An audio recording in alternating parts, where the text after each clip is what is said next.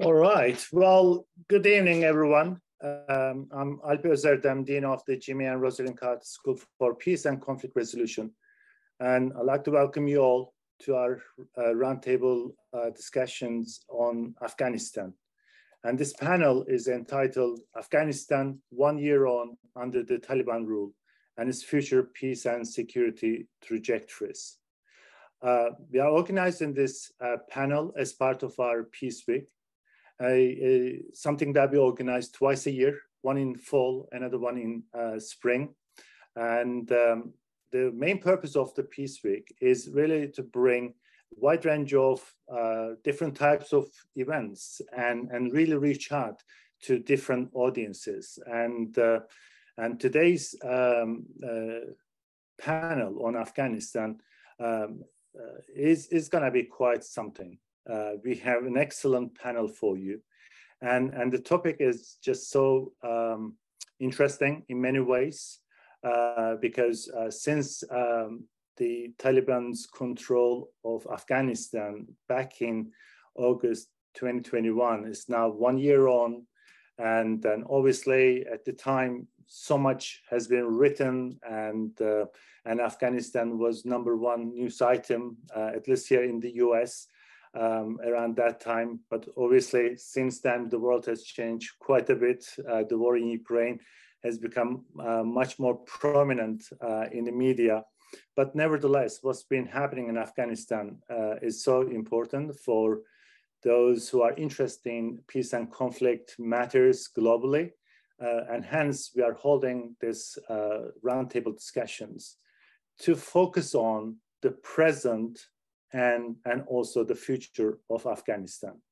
So collectively, we made the decision that because so much really being kind of discussed about the failures of the whole kind of process and the international intervention, and why and how the Taliban managed to take over control of Afghanistan over the last year, we don't want to kind of go into that subject that much, but we really want to kind of focus on what's been happening in the space of security, human rights, and humanitarian challenges over the last year, and also what's coming, what is in store for Afghanistan in the kind of the near and mid future.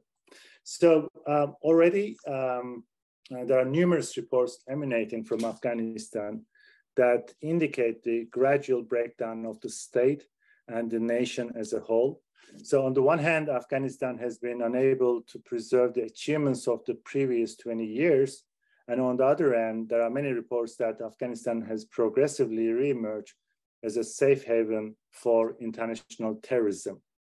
So with all that in mind, in this panel, we will first focus on how the situation in Afghanistan has changed over the past year, and second, where Afghanistan is heading to in terms of its security, development, and human rights frameworks.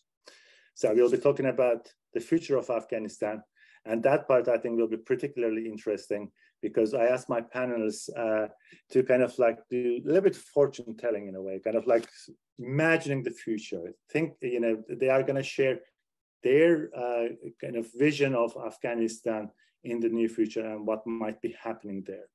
So let me start by introducing my panel. I'll start with Mansour Ehsan. Dr. Ehsan is a scholar here at the Carter School. He's a residence scholar, and he's a seasoned political analyst who specializes in Afghanistan and Central Asia studies. His scholarly interests include nation-state building, democratization, and political Islam. And Dr. Ehsan's current research focuses on the analysis of Islamic radicalism, terrorism, and its implications for regional and global security. Next, we have Dr. Hogay Ayubi. She's a postdoc fellow here at the Carter School. She received her PhD at the University of Cambridge and worked as an intern at the Afghanistan Office of the President and the Afghanistan Ministry of Education. And she's a member of a number of really important organizations, such as Teach for America Co. And she's also Leadership for Educational Equity Fellow. And she was a Fulbright Scholar in Turkey. My third panelist is Mirwais Balki. Dr. Balki is a nation-building expert. He works on nation building from education and theology perspectives. He was previously a faculty member at Georgetown University, Qatar, and is currently a fellow at the Wilson Center. The last but not least, my fourth panelist is Dr. Nilüfer Saki. Dr. Saki is a visiting research fellow at the Kroc Institute of International Peace Studies at the Notre Dame University, and she's a senior fellow at the Atlantic Council. She's been teaching courses as a professional lecturer of international affairs at Elliott School of George Washington University, and she has just published a book entitled Human Security and Agency, Reframing Productive Power in Afghanistan. So, without any further ado, let's start. And my first question to our panelists is, how has the situation in Afghanistan changed over the past year? So let's deal with that first. What really has changed over the past year? And I will ask my panelists to deal with this question from their area of expertise. So Nilüfer, if I may, I'd like to start with you. Can you give us an overview of what has changed in Afghanistan over the past year from a political settlement and peace process perspective? Right, over to you, Nilüfer. Thank you. Well, first of all, thank you, Carter School for Peace and Conflict Resolution, for organizing this panel on Afghanistan. It's always timely and always critical, the issue of Afghanistan and it's all sectors. Well, let me start with what happened and what is happening right now, as you asked the question. On the 15th of August last year, a newly established, I would say, a republic, fragile republic, was replaced by a totalitarian system that Taliban takeover caused. So the country has transformed drastically in many aspects: political aspects, security lands, development, and governance. The Taliban, as quite clear from their background, they are a militant ideologist, they are hardliners, and they had a history in Afghanistan in 1990s. So they actually don't have a good history and got good track record. Therefore, it created a lot of frustration, fear at the beginning when the takeover happened. And there was an exodus of people from Afghanistan to different neighboring countries and outside because of that fear and frustration among the people. I would like to just articulate my statement in a few areas: security, governance, and human rights. From security perspective, the Taliban takeover has caused some reduction of violence based on the reports. If we compare the violence before 2021 and violence now, but that the nature of violence has changed. It reduced only number of attacks, direct attacks, but the other kinds of violence has emerged and took place in society, which I think is challenging. On the other, also on the security aspect, the Taliban takeover, there were emergence of new terrorism in the country, an emergence of new terrorist groups and organization of those terrorist groups in Afghanistan and different parts of Afghanistan, the reorganization of Al-Qaeda, the emboldenment of the Tehrik-e-Taliban in Pakistan and other insurgent groups from the northern countries in the region. They all started reorganizing themselves, which does not give a good picture of security at this point to Afghan people, also to the region. From a governance perspective, the Taliban has attempted to govern by creating an interim government, which was composed of all the hardliners and the old guards of the Taliban. No women, of course, and no minorities were involved. Only 3 from other ethnic groups who were part of the interim government, but it was totally restricted to one ethnic group that Taliban belonged to. So that was a setup that they created initially in order to govern the country. But due to lack of capabilities within the government structure that they created, I think there are lots of issues in relation to governance, particularly humanitarian and development. And with the Taliban takeover, there has been a reduction of international funding, not reduction, actually complete collapse of international funding to Afghanistan for a period, a number of months. That caused a severe humanitarian crisis, which followed, of course, by the development crisis with all the money which is frozen and many other issues. So overall, there are right now in the country, there's a dire humanitarian and economic crisis. According to WEF report, half of the population doesn't have anything to eat. And there is a fear, winter is coming, so there's more fear in relation to humanitarian crisis that people will face during the winter. In relation to human rights, the third area that I wanted to highlight a little bit about that is, of course, that's a totalitarian system. The Taliban ideology is based and rooted in a totalitarianism. So with that, it means they started suppressing the progressive segment of society. They started suppressing the women groups, started suppressing all the human rights organizations. Freedom of expression was under threat. Journalists were detained and killed at some point and tortured during 5 to 6 months of the Taliban takeover. And I think that is the nature of totalitarianism. The characteristics of a system is to suppress the progressive in order to convert the population into obedient masses. And I think they did it initially. They started through extrajudicial killing, detention, warnings, torture, kill, and many other atrocities. They started imposing their hardline rules on society, which that also was added to the grievances of the people throughout the country. So overall, these 3 areas that we had, that at least we have seen from last 1 year, was under serious threat since the Taliban takeover. And according to latest report, 6,000 people on daily basis only leave the country for Iran.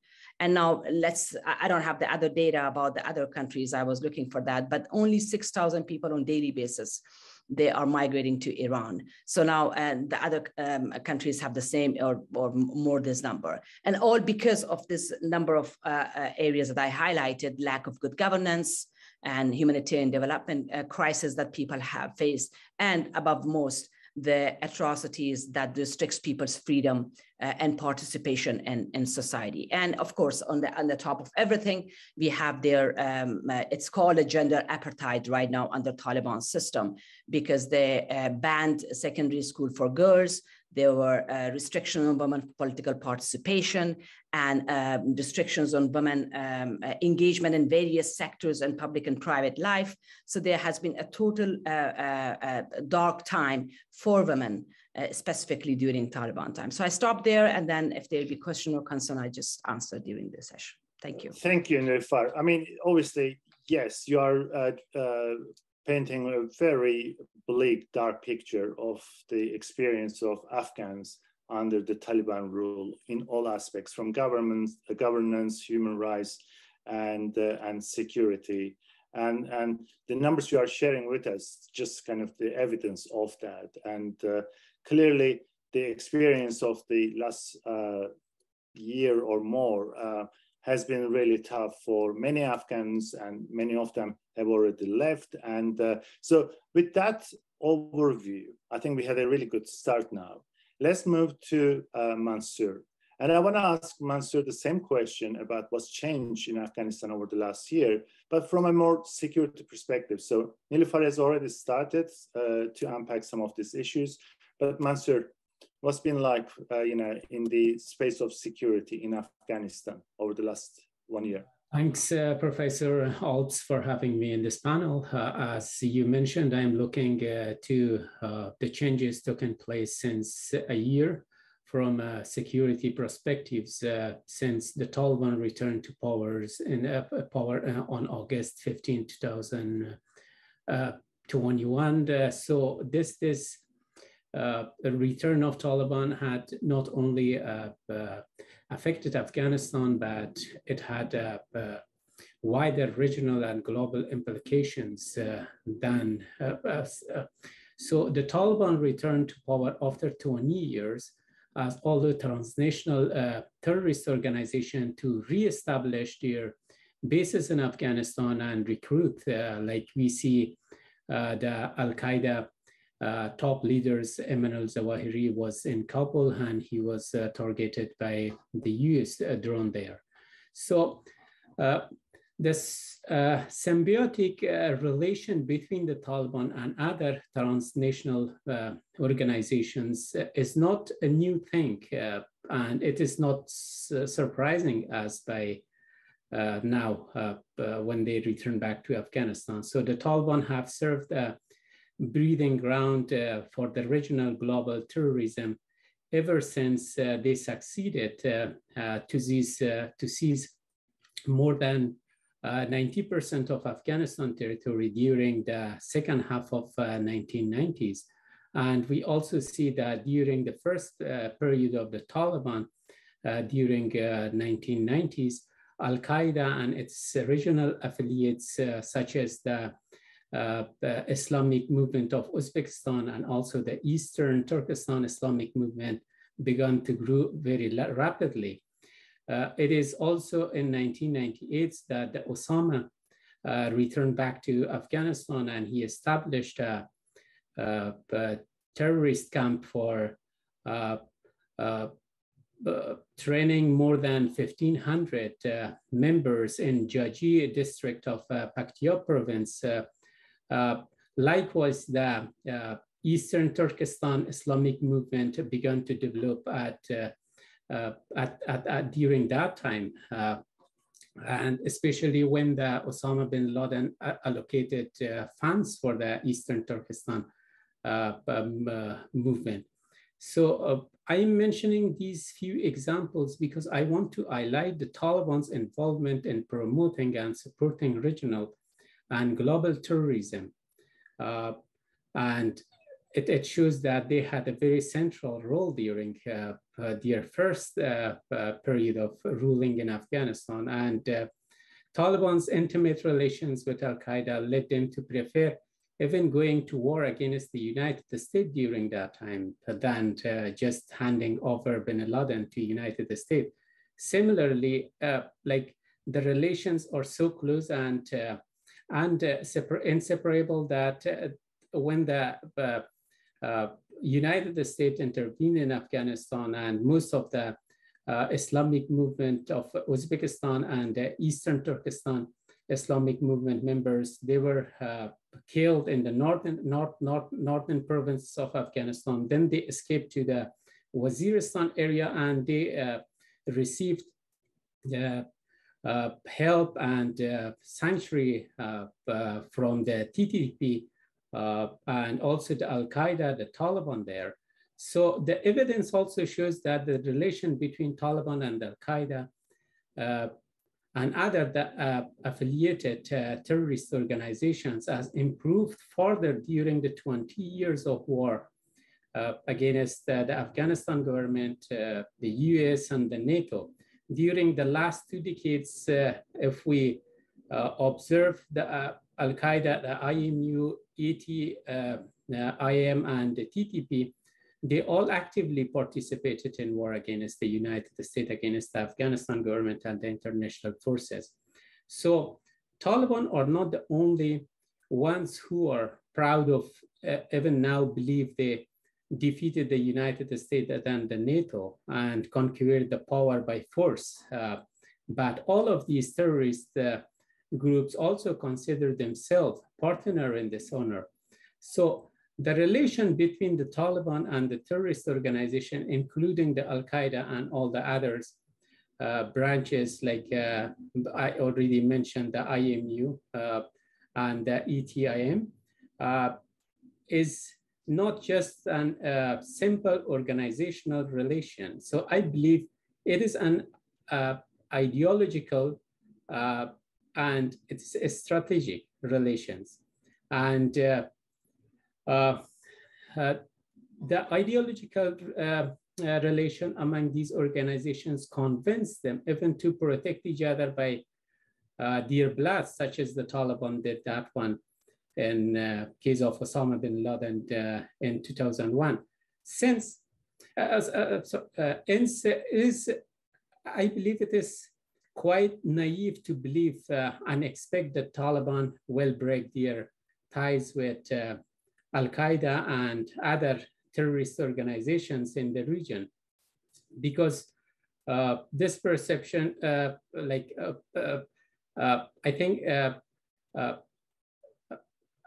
the ideological perception and among all these organizations, that is very fundamental, and that guarantee their survival and success.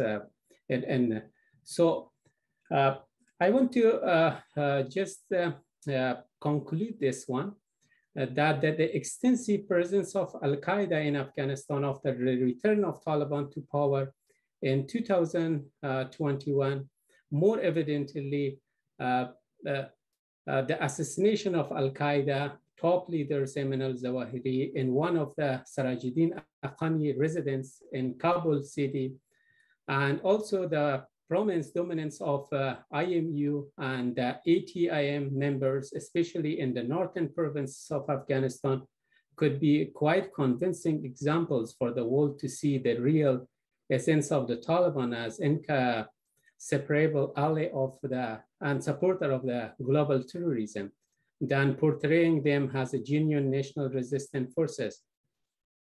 I want to conclude my I think I don't have the time for talking about the ISK, and thank you. Mansour, we can come back to some of these issues in the second round, but what we are saying is that Afghanistan has really become a hotbed for global and regional terrorism. And I mean, some of these groups that you just mentioned, and this may be my personal ignorance, but because we don't really hear about this so much at the moment. And I think the international focus is so much on Ukraine and other places, Afghanistan, and what's been happening in Afghanistan in the space of security and terrorism. That hasn't been really kind of like a primary focus, but I'm sure it will, because all these terrorist organizations you just mentioned, one day they will start to become a problem for the West, and I wonder whether we'll enter this kind of cycle of Taliban supporting other terrorist organizations, and then some sort of another military intervention will be coming to Afghanistan. Perhaps this is kind of something that we can talk about in the last part, but the picture you are painting is that while the situation of kind of the security situation in Afghanistan is really kind of getting bad to worse, and particularly with the issue of like the global and regional terrorism. So thank you very much for that. And now I want to move to Mirwais, and I want to talk about kind of what's happened over the last year from the nation building perspective. Because Mirwais, over the last 20 years, like the Bonn agreement, the kind of the process afterwards, Afghanistan seemed to be changing so much in many ways. And one of the things that, like this whole Afghan identity in many ways that kind of was emerging, and there were, it was almost like a sense that, Afghanistan was coming together with these different ethnicities, with these regions and all that. But what we heard from Nilüfer and Mansour, that has been kind of dissolving, kind of like disappearing. So can you just elaborate that for us, please? What's been happening around nation building and the way that's kind of damaged over the last year? Well, thank you very much, Dr. Ozardem. I also on my behalf thank you and the Carter School for Peace and Resolution for having me here. I heard Dr. Sakhi's and Dr. Ehsan's perspective on Afghanistan's past 1 year. But since maybe 10 years, since 2014, I'm always crying that the major intervention in Afghanistan is the nation building process, because we missed one of the most important and milestone of resolving all the issues, especially the Afghanistan conflict. I believe that in the aftermath of the Bonn Agreement in Afghanistan, we had two major conflicts. On the one side, there was historical versus religious nation building. And on the other side, inside the religious approach of nation building, we had a new Hanafi school of nation building approach, and then the Salafi approach of nation building. So there was not a clear roadmap on how to build a nation who were 99.9% Muslim and with majority of the Hanafi in the country, but with the total deconstruction of the Afghanistan society, especially in the aftermath of a civil war in the country, there was no clear definition of the identity, nationhood in the country. So what we missed in Bonn, what we missed in the 20 years from 2001 to 2021 was a roadmap for nation building in the country. So what happened in the past 1 year when Taliban, they ruled over Afghanistan, the religious approach of nation building won against the historical perspective in the country, and especially the Salafi approach of nation building in Afghanistan. Because at least for the Hanafi school, there is, especially the new Hanafite in Afghanistan, there is administratively a group, there's a perspective that a group of Muslims, they can live within a territorial boundary for the administration and for the peace and welfare, which is a subvert of nationhood under the Ummah concept. So the concept of Afghanistan, the concept of the people of Afghanistan, the territorial boundaries of Afghanistan was somehow resolved for the ulama in Afghanistan, and they did not have any contradiction against that. That is why the ulama, they were supporting the government of Afghanistan and also the perspective of nationhood in the country. But now the Taliban, as Dr. Mansour was saying, that a symbiotic living with other Salafi groups and also Afghan Arabs who have been in Afghanistan since jihad time, since 80s, there is no a clear perspective of nationhood in the country. On the one side, they are talking about a deconstruction of the historical approach in the country, as well as the Hanafite school approach, though some of the ulama in Afghanistan, they always talk about the Hanafite approach of nation building, but they are totally influenced by the new Hanbalism school in Afghanistan. They follow some of the Ikhwan al-Muslims and some of the Al-Qaeda, some of the radical ideologues in the Islamic world, Abu Yahya al-Libi, Abu Musab Suri. All these people, they have influenced the nationhood approach of the Afghan ulama in the past 20 years. So now the Taliban, especially when they are in power, they are following the same approach, and sometimes they're concerned that, okay, if it is Afghanistan, then what about the Muslim jihadist brothers who have been with us in the front and who were fighting against the established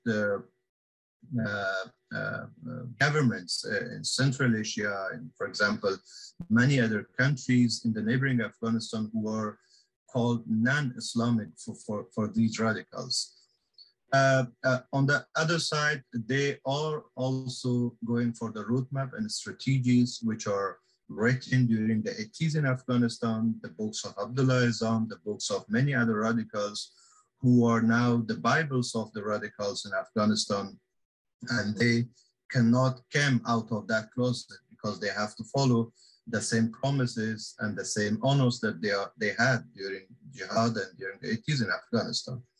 So from that perspective, nowadays in Afghanistan, the past 1 year, what they are doing is they are somehow trying to follow the objectives, which is not a clear objective, again, I say, because different Talibans with different goals there in Afghanistan. But one of the major interventions they are following is the education sector in the country, because verbally they are announcing in all the schools and religious madrasas a kind of nationhood perspective and terminology, which is coming from the radical and sometimes from the tribal background, because they believe that these perspectives can make a strong nation, Afghanistan, under the Afghan nation, and that's what they're following. So in the past 1 year, radicalization of the verbal curriculum is a priority to the Taliban government. That is why recently, yesterday, they changed the Minister of Education in Kabul.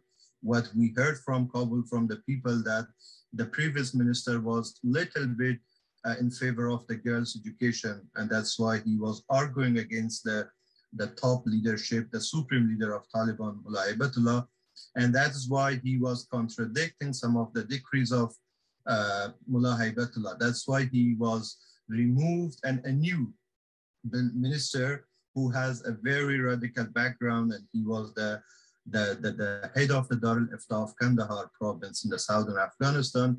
He is replaced as the Minister of Education. So what I'm concerned highly is that the small hatch of at least educating girls in the secondary level or in the elementary level, in some provinces, the highest school level, I believe that these people, they stopped that also, they banned that also, and they would not go any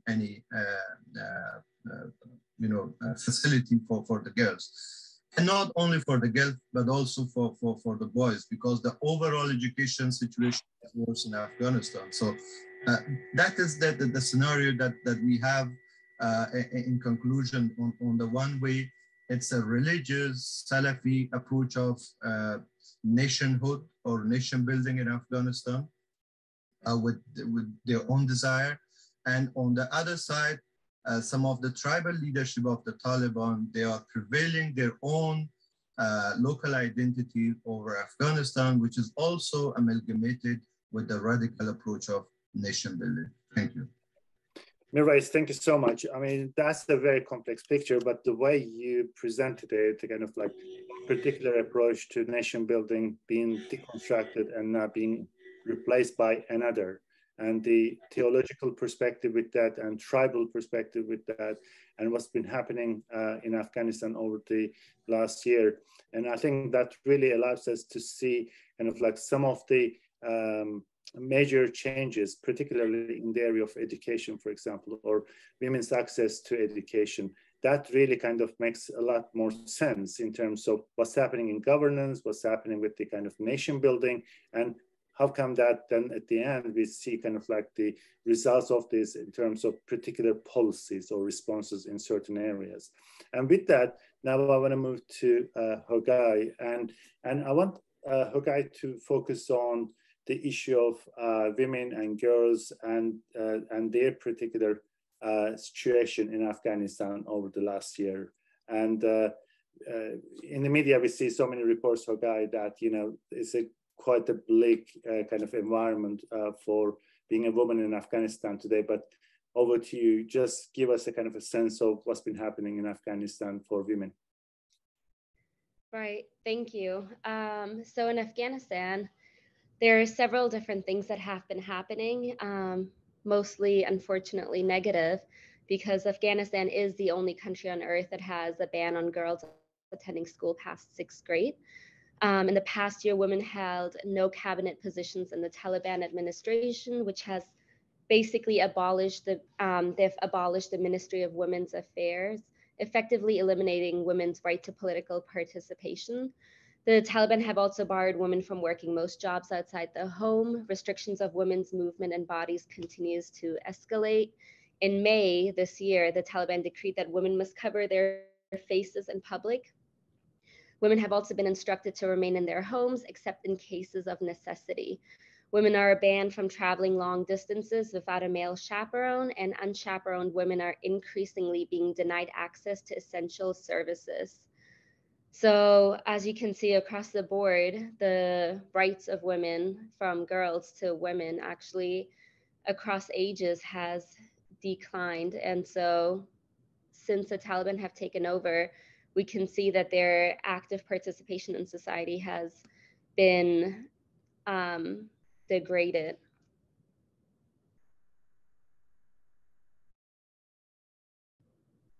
Thank you, Hogai. You finished there? Oh. Do you want to hear more? Okay. No, well, in fact, this will be kind of a good segue to my second question. And in fact, I can start with you on my second question, because I really want to know kind of like how that, I mean, all these challenges, you share with us.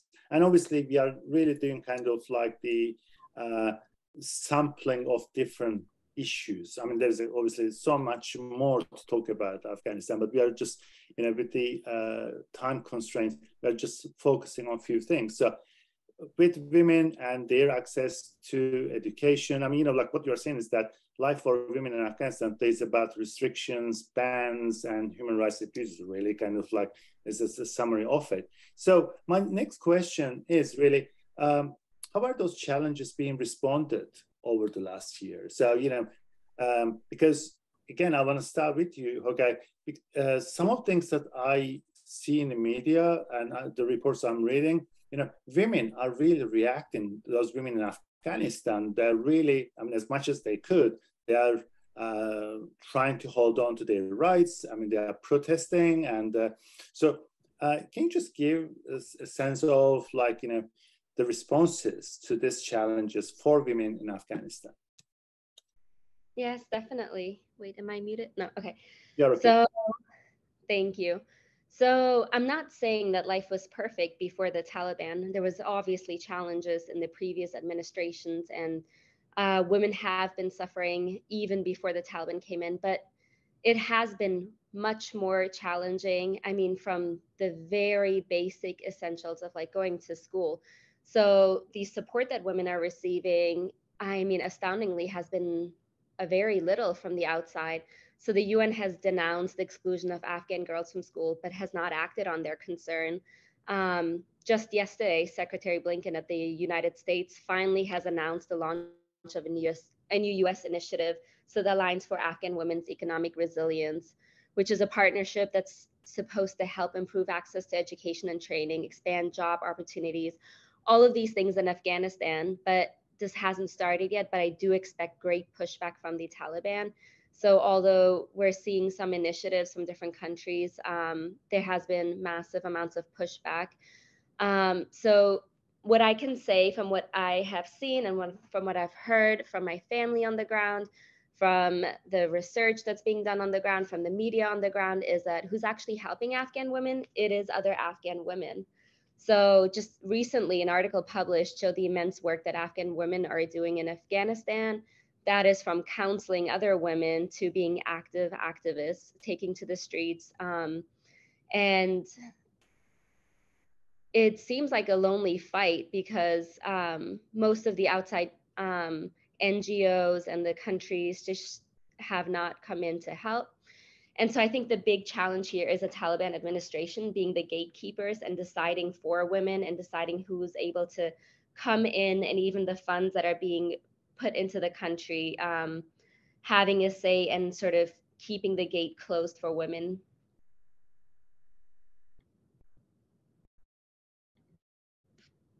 Do you want me to fortune tell, or is that later? No, not yet, not yet. I'll come to that. And but what you said earlier, like Afghan women fighting for Afghan women, I think that's really interesting, kind of the phenomenon, right? We are facing in Afghanistan, and probably the last 20 years, you know, what I heard from a number of you, those gains were not that great, but at least for women, their participation in governance, in politics, in education, in work, you know, there were many improvements.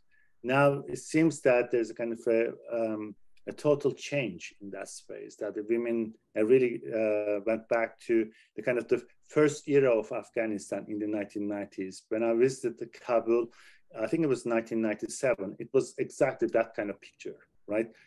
Women had no access, and in fact, including women had really restrictions in accessing health as well as education at the time. So I'm really worried that, okay, it may even come to that. You know, now is education, it may be even now the kind of health matters soon, because the Taliban seems to have no kind of boundaries when it comes to women's rights. It's just like, it's almost like the whole movement is about what they can do against women and the kind of restricting women's rights. What would you say about that? Yeah, I mean, it's shocking because they keep saying, we want these women to go to female doctors, but if you're not allowing girls to go to secondary school and then they're not getting the university education to become doctors, then do you just not want women to go to the doctor? I mean, there was a poem that a young girl was saying in Afghanistan, and it really struck me a couple of years ago. And it said, "You won't allow me to go to school. I won't become a doctor. Remember this, one day you will be sick." And so what we've seen from Afghan girls is that they've done extraordinary strides. I mean, just, I think it was last year, the highest achieving Concours exam was a little girl, you know, was a girl who scored higher than just anybody in the country. And so you're seeing a lot of talent. You're seeing the girls robotics team, like you're seeing so much talent in all of these Afghan girls. It's just not being realized. And you're basically blocking half of the population from economic opportunities, from their own medical welfare, from schooling. I mean, it's just unheard of. It's unreal. Yeah, yeah. Okay, Hogai. Now let me move to my other panelists, and with the question of, you know, what's been happening, like responses over the last year. But can I just ask you to keep your comments to 3 to 5 minutes at this round, because I really want to kind of leave time for Q&A at the end. And by the way, for our audience, if you have any Q&A questions, you can put them in the chat, and then we will be able to, at least in the last 15, 20 minutes, to deal with them. So 3 to 5 minutes for each of you. Mirwais, can I come to you? In your initial comments, you mentioned education being part of nation building and its importance. And like in any peace building and nation building, obviously, clearly that's the most important area of concern and of focus. So around that education, you know, the challenges that created by Taliban over the last year, what responses you have observed to deal with that? What I told in the beginning, that there was, although curriculum textbooks from the government of Afghanistan to all schools and religious madrasas, but in the areas under the Taliban, they were always teaching a verbal curriculum. So now when they are in power, they are somehow trying to incorporate all these verbal curriculum into the textbooks. That is why recently they have started to bring reform in the curriculum of Afghanistan education system.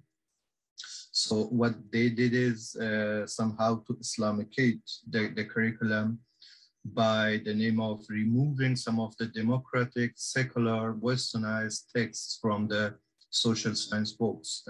That's why now they are somehow working on that, although there is resistance even from the traditional ulama, the historical ulama that I was talking about, against the Taliban. They even in the Friday khutbahs, they stood against these policies in the country. But anyway, they are following their own policies. What measures have been taken since last year?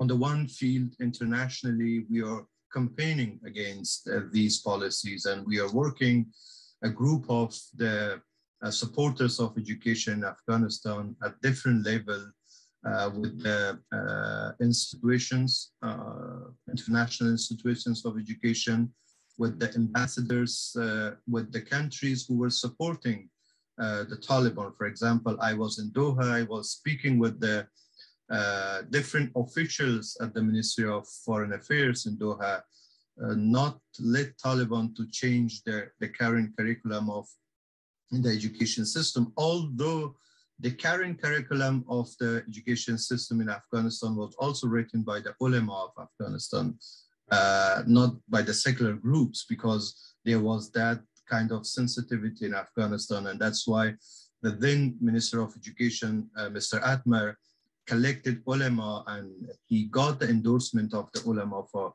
the textbook. So we were speaking with the Taliban leadership. I met the Minister of Education, the previous Minister of Education, who was removed yesterday, Mr. Munir, and I told him that the current textbook is also written by the ulama of Afghanistan. We have the endorsement of the ulama. No need to change or bring change. If you bring change, bring some of the competency-based education to the children of Afghanistan, not some of the radicalized texts, so that they are changing to a very burdened generation to this country and also to the region. So that kind of pressure, that kind of campaigning from inside Afghanistan, from outside Afghanistan, we are bringing, but unfortunately, we do not see any positive aspect on that, because the Taliban, they are clever now. That's why the media, they are saying that the Talibans are changed. I also believe that they are changed. They are now more clever than the past rule, because diplomatically they speak one word, but in action they are going their own ways in Afghanistan. In all the meetings at different levels, they were promising not to bring any change, any kind of change to the textbooks in the schools, but in action they are bringing. That's why the recent, there are rumors, although I'm not sure about it, but there is possibility that they are bringing the textbooks of the 90s again in action in the school system. And the texts of these books were very much ideological. I was one of from that time generation, I was reading those textbooks and I learned those textbooks.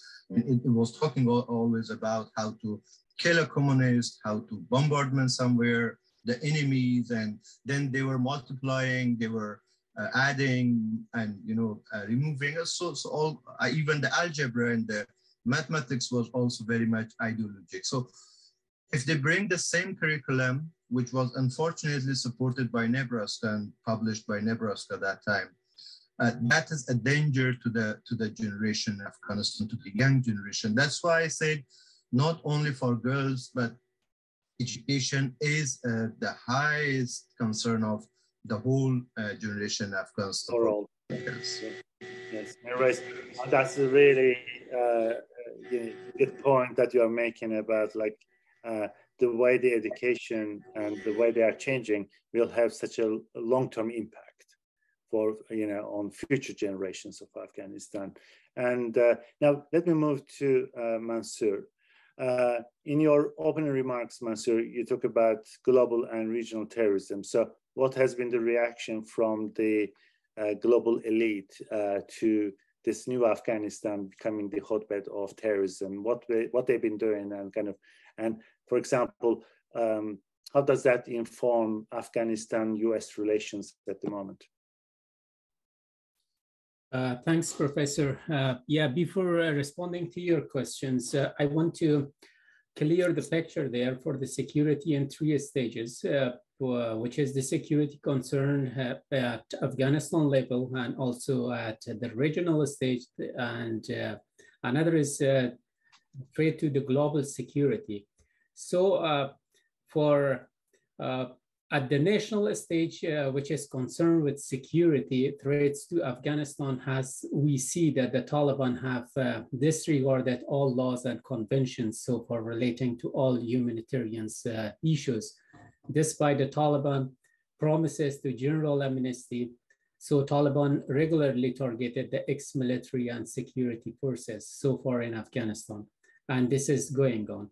They have committed genocide, ethnic cleansing in numerous provinces of Afghanistan. It started with Kandahar at the beginning, and now the Panjshir, Baghlan, Saripol, Faryab, and Jawzjan. So these are all like the places or the provinces that Taliban committed ethnic cleansing or genocide there. Mass incarceration, torture, the execution of Afghanistan citizens without trial, or frequent atrocities committed by the Taliban and other affiliated organizations on a daily basis. While from a broader security viewpoint, like my friends they mentioned there, like the famine, unemployment, lack of health care, as well as the deprivation of Afghanistan residents from their very fundamental rights, including the women's right to education, jobs, likewise freedom of thought, freedom of speech, or ongoing challenges that Afghanistan citizens enduring every day.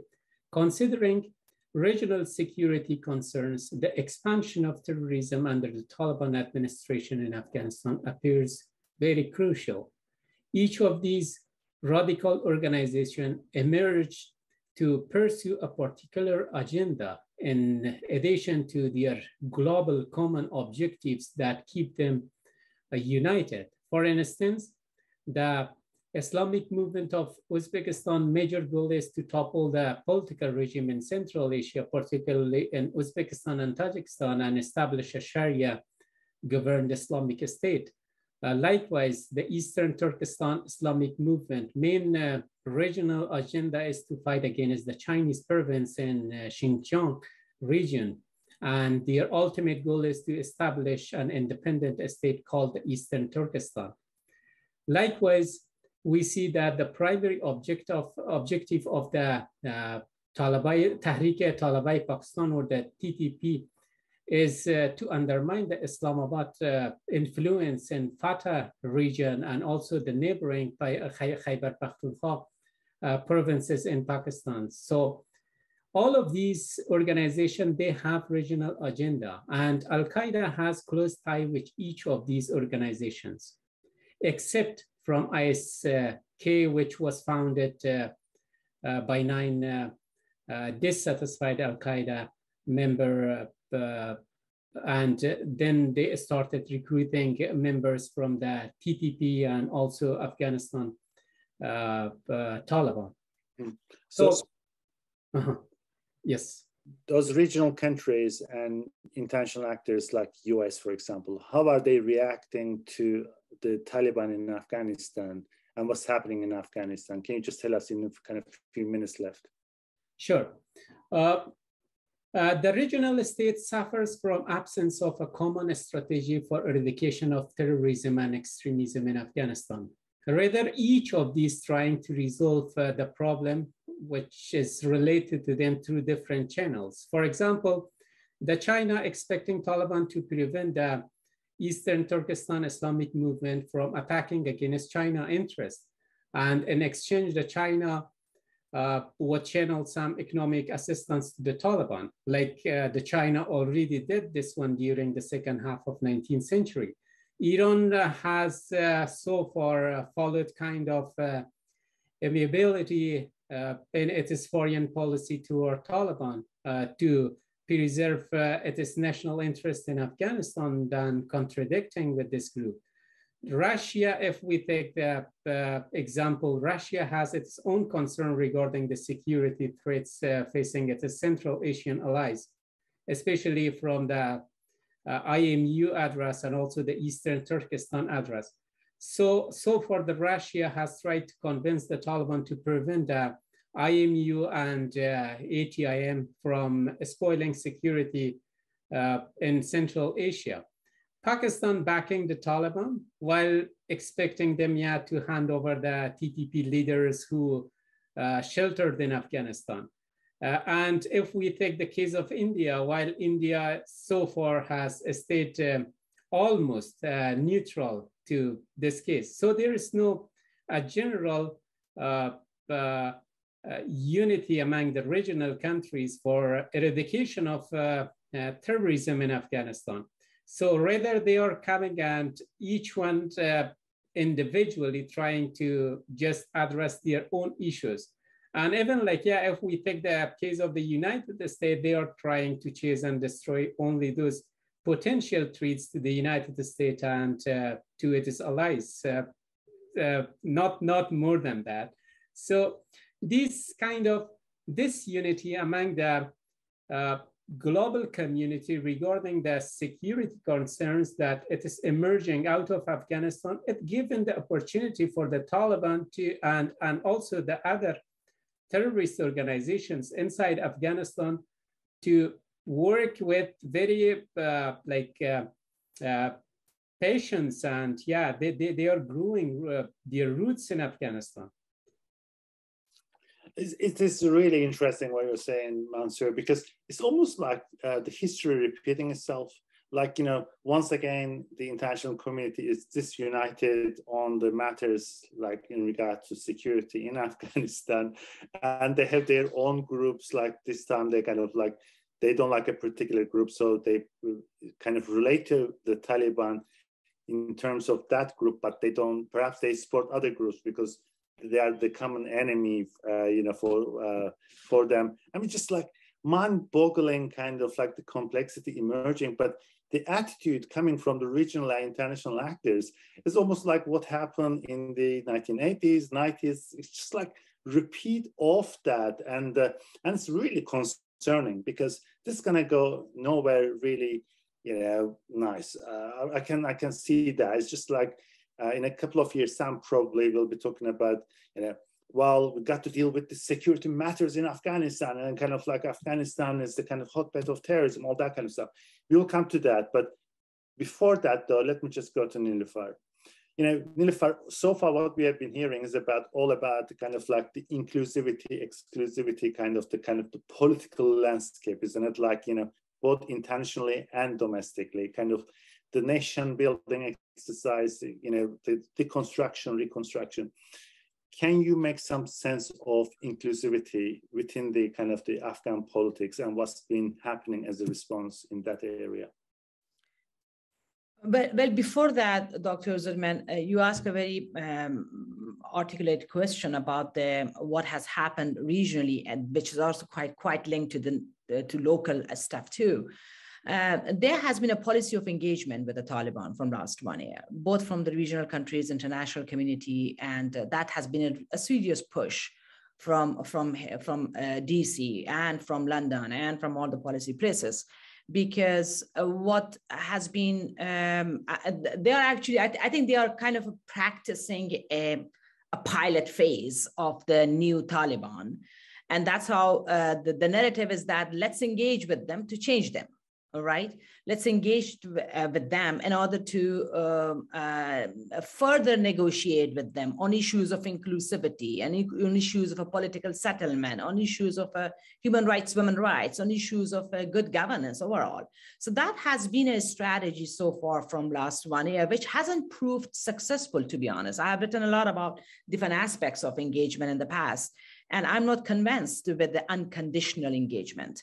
And the reason, because it hasn't really produced a concrete outcome so far. Taliban has become harder in their approaches to political settlement, which was a part of a Doha process. I don't want to call this a peace process. For me, it wasn't a peace process.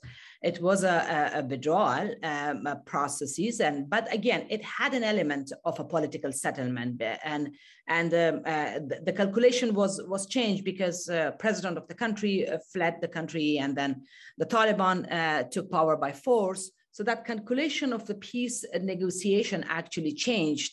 And the political settlement aspect did not happen. And that kept a big question for inclusive government. So the issue of inclusivity is there. Therefore, there is resistance across the country. And that resistance, what I predict, is going to grow if the Taliban and the international friends of Afghanistan will not address the issue of inclusivity, because this government is not really representative, whatever regime they have. It's not inclusive of all the ethnic groups or for the religious sects, representative of different segments of society. And people will resist, both with arms and unarmed. Resistance will happen across the country within the next few years. And that is actually what authoritarianism always promotes, more resistance because of this issue of exclusion that they have. On the whole aspect of inclusion and a political settlement and what regionally and nationally happened, I think nothing happened systematically and consistently. There were events-based activities in Europe and the region, Afghanistan, its own region, to bring the countries together, to bring different segments of society from Afghanistan together to talk about the future of the country. But most of the focus has been so much on the humanitarian assistance to Afghans in Afghanistan and also to development, which makes a lot of sense because of the dire need and people were really dying of this issue. So that made a lot of sense. But I think now, I don't want to jump into your next segment of the panel, what can be done next based on the last 1 year of all the mismatch, which did not address the issue of inclusivity, a government, as a political system in place, which all Afghans would favor that, and also address some of the grievances of the people to prevent them from further chaos actually in the country. I stop there and then I get back to the next segment. Right. Nilüfer, I love the way you are summarizing kind of what's been happening in the name of response. Pilot phase in dealing with the new Taliban. I mean, I think that kind of summarizes really well the international community's attitude towards the Taliban. And what we heard from Mirwais earlier, that the Taliban has become a lot more savvy as a political actor, right? It's going to be much more difficult to deal with them as a political actor now than it was in the 1990s. Look, folks, we have 25 minutes left. And this is the last part of our panel, and probably this is the most exciting part. Now, I'm going to give you 3 minutes each, and it has to be 3 minutes. And I will ask you to imagine the future of Afghanistan, like next to 3 to 5 years, what you are expecting that is in store for Afghanistan, or what might be happening in Afghanistan. So you are free to focus on a single issue, or you can kind of tackle this question from a bigger, wider perspective. You are free with that. This is your opportunity to imagine, to kind of share your trajectory of Afghanistan and what will be happening. Okay, 3 to 5 minutes from each of you. That's what I want to hear. So, and I want to start with Nilüfer. Nilüfer, tell us what's going to happen in Afghanistan.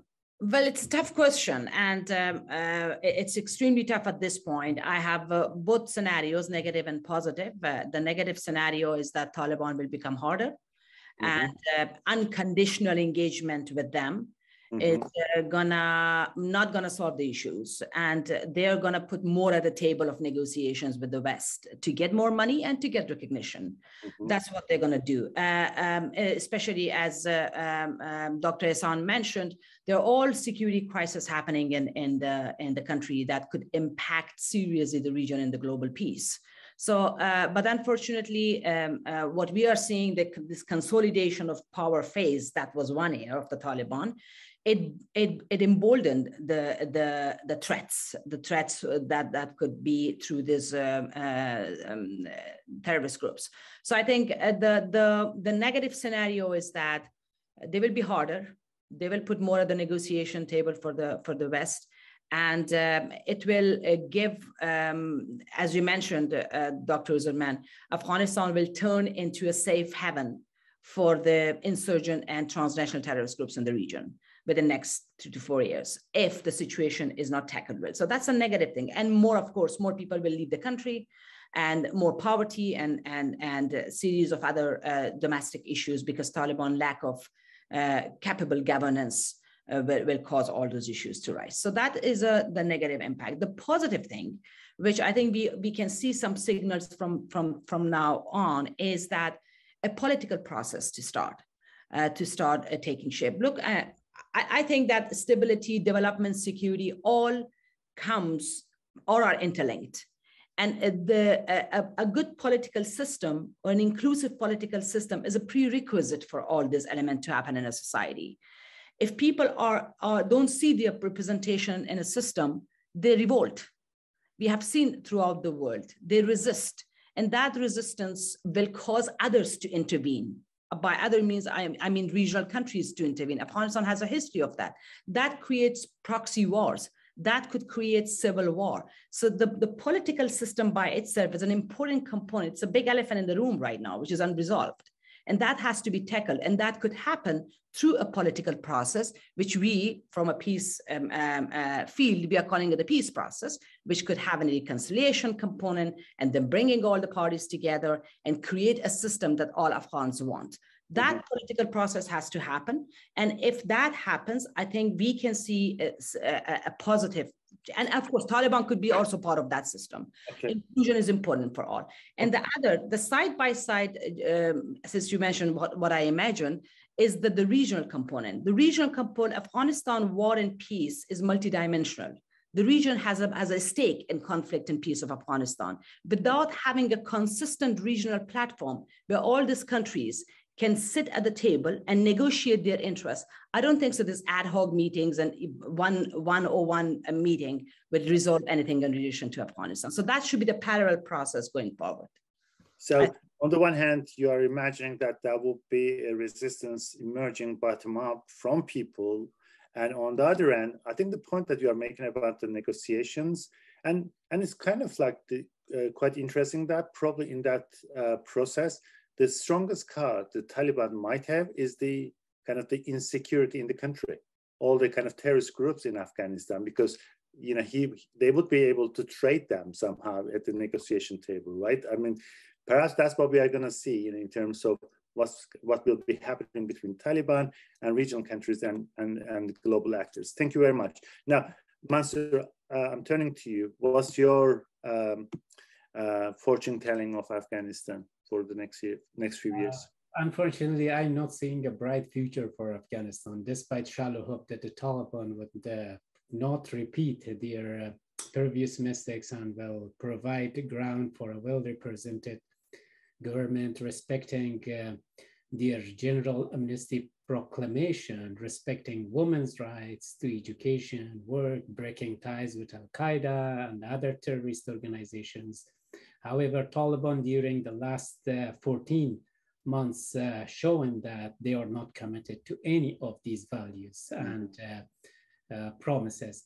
So the establishment of an absolute ethno-religious authoritarian regimes by the Taliban and their nomadic way of leadership, as well as the Taliban repressive policies, particularly against women, continuous detention, torture, killing of civilians without trial, and also the Taliban policy of ethnic cleansing, particularly in the northern region of Afghanistan, eventually convinced a large number of civilians to join armed resistance against Taliban. And recently, we heard some videos from General Abdul Rashid Dostum, like, yeah, he's also trying to return back to Afghanistan.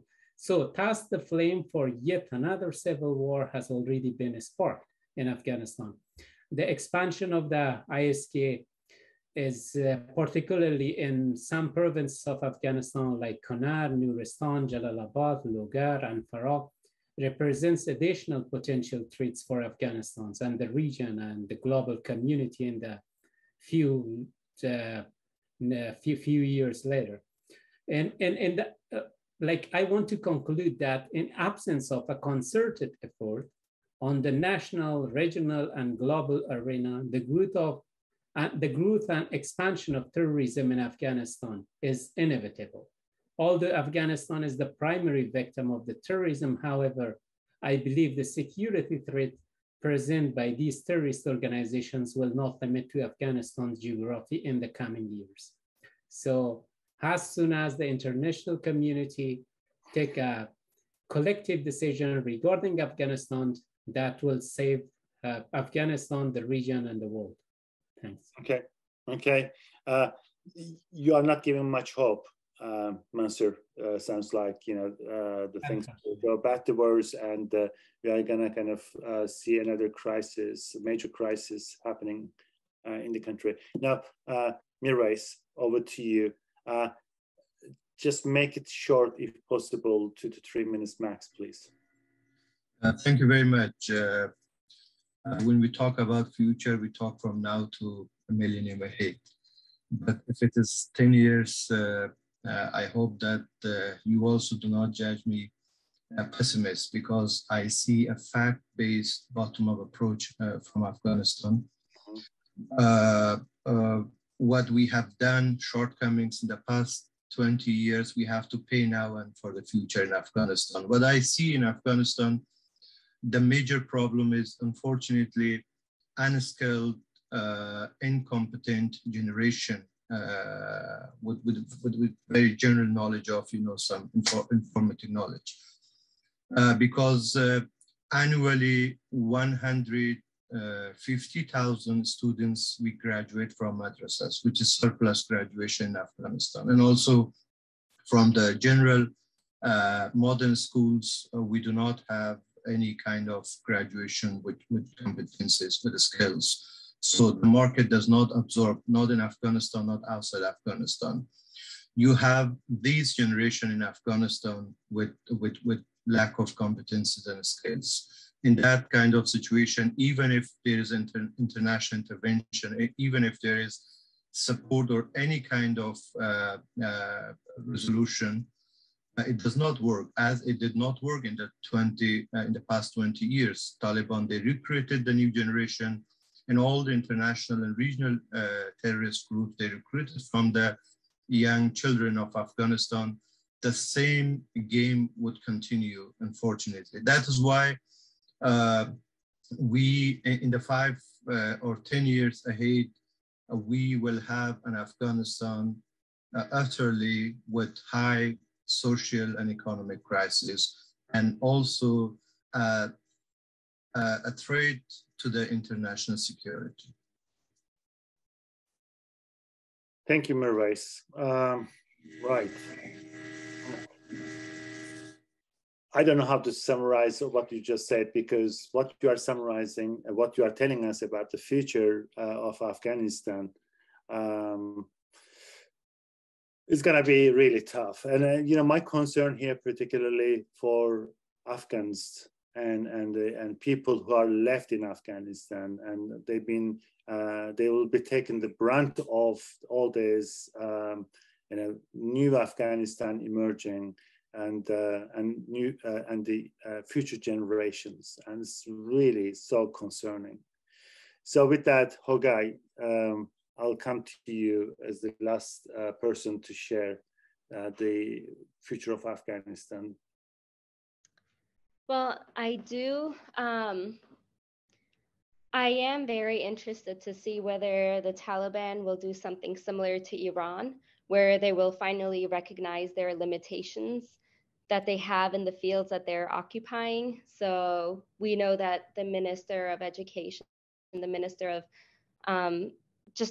most ministers across most of the fields may not have the education or the experience to run the fields that they are running. And so I'm very interested to see whether they will recognize that, and whether they will recognize that they may be holding back the country and the fields that they're in, and whether they will instead, similar like Iran, have an elected government run and they sort of go into the background and just be sort of this radical non-elected regime that, will run the country, but whether they will allow an elected government to run for office and to run the fields that need to be run by people who actually have the education and the experience to run those ministries. So I'm very interested to see whether they will just somehow at some point realize this. But I do believe that they will realize this, because I don't see how anyone can be a minister of any field and just, justify it to themselves. So I'm hoping that this realization does come in at some point. And I do think, if I have to fortune tell, my fortune telling, I do think that they will realize this, because I can't imagine the alternative, that they will stay in those positions. It's still unreal a year later, and it still seems very unreal. Mm-hmm. Just one last point. I think just for the audience also, that Taliban is not the only reality of Afghanistan, and there are other realities too. And I think at one point the world will come to that conclusion and consensus to explore other options with the country, and also Afghans will raise their voice too, because this is the only a portion of or a segment. It's not really the only reality of the country. Mm-hmm. Mm-hmm. Very well said. Right. Okay, well, I mean, obviously there may be many other factors, like some of the issues that you were raising regionally and globally. You just don't know. There may be other emerging factors that may change some of your predictions about Afghanistan. But as it stands, in terms of what Taliban has been doing over the last year, I think it's safe to say that the situation for many Afghans will be getting bad to worse. I mean, I think that's number one. Number two, I think the kind of the whole regional dimension, and with the kind of like the proxies and the interest of like the certain countries on certain groups, armed groups in Afghanistan, and how that's going to play out will be something to watch out. And so it all depends on, when the war in Ukraine will come to an end. And I think that may also shift some attention back to Afghanistan in terms of security matters. That's a kind of factor. But in terms of humanitarian crisis that a number of you mentioned, like that may require some sort of response from the international community, especially with the winter now coming up, and millions of people are at the breadline, and kind of like the situation can be really gruesome for many of them. And kind of the reaction to the Taliban policies, like, in education, health, and governance, and all that. Number of you mentioned the kind of the potential resistance from Afghans, and how that might turn into some sort of resistance and kind of like the civil war. I mean, all these dimensions are really important to watch over the next few years. All I can say is that, I think we'll be talking about Afghanistan quite a bit over the next few years. And because the situation, the problems are still there. And with that, by the way, we have received some questions, but we won't have time really to deal with them. There are many questions about this security and armed groups and the regional actors, etc. So I'm hoping that some of them had already been responded in the second part of the discussions. But we have your email numbers in the chat room. So I will ask the audience if you have a specific question to any of our panelists about, what just said. I hope you don't mind, but I want this kind of conversation to continue so that they can get in touch with you and kind of like you will be able to deal with their questions in that way. But the remaining kind of like few minutes, I want to kind of bring everybody together here to a new initiative that we want to launch here at the Carter School.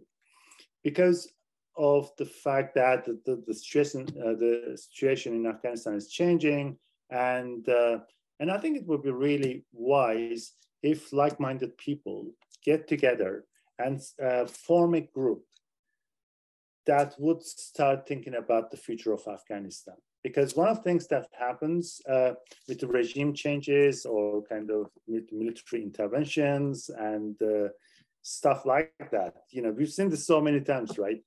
The war comes to an end and then we don't know what to do. There's no plan for reconstruction, for peace building. And this time, I'm hoping that we could do something different. Considering that we have a number of people join the session and this wonderful panels we had, wouldn't it be fantastic to form a core group of like-minded people who would have time and energy and interest to work together so that we can actually sort of put our energy on that very issue. So, imagine the future of Afghanistan without the Taliban, for example, right? What would be the kind of way forward for peace building, for reconstruction, and developing, creating that new Afghanistan, whether this nation building or women's rights, right? I think we need to be proactive about this. And I think it would be really great if you could join us in that initiative. One of the first things we want to do is to put together an edited volume that would include chapters, from a very much similar perspective that we've done in this roundtable session. In terms of the present and future, what can be done? What are the most effective responses we could imagine to deal with the current situation and the future? Who should we working with in Afghanistan? Who are our national partners there? Is it really realistic to expect that the international community would have that sort of interest in doing something substantial to change the kind of the trajectories of Afghanistan? These will be some of the questions that we want to pose in this volume. And so if you are interested in working with us in an initiative like that, please get back to me. And I'd love to hear from you and your interest, and just a short email to outline why you want to be part of this initiative and what your contribution would look like. And then Mansour, as our scholar in residence, but also Hogai, obviously, is one of our postdoctoral fellows here. We want to put that together as an initiative, but obviously Nilüfer and Mirwais are close colleagues. So we already form a core group of people who have this interest, but we want others to join us. So if you want to be part of that party, exciting initiative, working together, please get back to us. You can contact me directly, and we'll take it from there. So let me just thank all of my panelists, Nilüfer, Hogai, Mirwais, and Mansour. Thank you so much. I think what you've done in the space of an hour and a half was just so great. You allowed us to have a fairly good understanding of what's been happening over the last year since the Taliban takeover of Afghanistan and what might be coming.